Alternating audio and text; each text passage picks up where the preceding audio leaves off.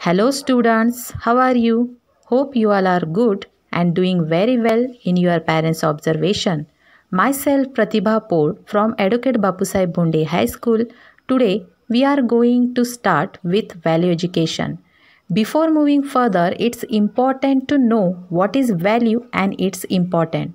Students, your parents, teachers, relatives always teach you a difference between good and bad things and also help you to choose a right path in our life to different value.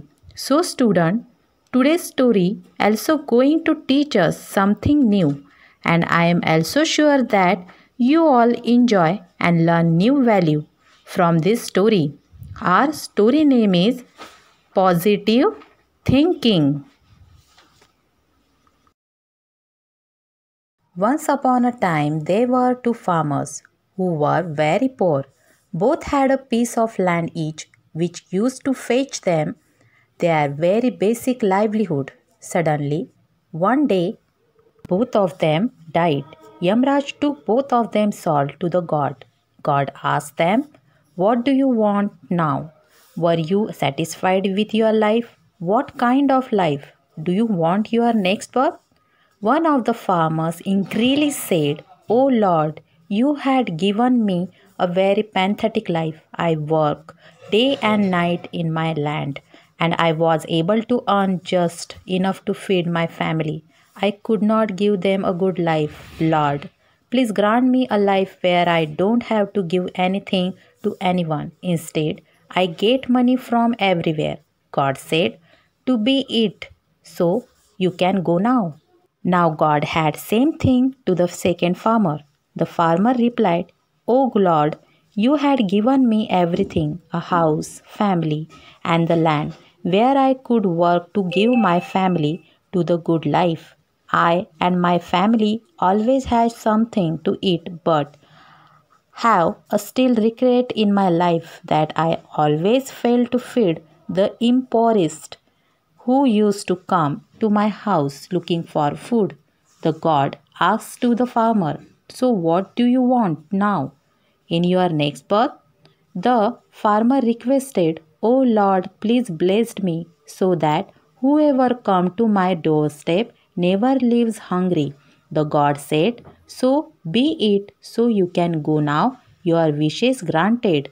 Now both the farmers reincarnated to the same villages at the same time. The first farmer, who wished to get money from everywhere and doesn't have to give money to others, became the village biggest beggar. Now he didn't have to give anything to anyone. Instead, everyone used to give him money as a beggary. While the second farmer who wished for feeding the needy became richest man of the village. Students, we must be satisfied with whatever we have got. Usually, people feel jealous of what others have got and left their own life miserably. Life has two sides, positive and negative. It depends on every individual as to how you look at their life in positive way or in negative way. To lead a happy life, important to think positive. Don't keep pointing out of mistake and everything. Instead, enjoy what God has blessed with you and always be ready to help others. Moral of the story, we should always freedom mind of positivity as negativity we can outwin and strength.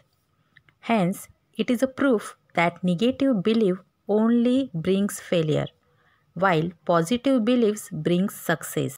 In today's class, we learned about a value of positiveness. I hope you all enjoy and learn new value from the story of positive thinking. So my dear students, keep learning something new every day. Thanks for watching video.